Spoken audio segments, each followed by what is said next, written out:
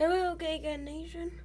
Today I'm going to be using my Newton's Cradle, and I'm just going to see of how it works.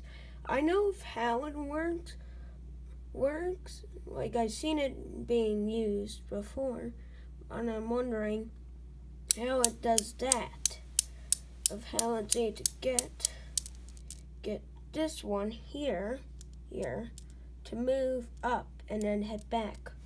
I'm just wondering that, Kagan Nation. And any of you tell me why does that? I'm still trying to figure that out on my own, but if you guys give me hints in the comment section below, that would be very helpful for me. Also, if you're new, make sure to subscribe to join the Kagan Nation, and also subscribe for more videos and leave a like down below and tell me what I should do next.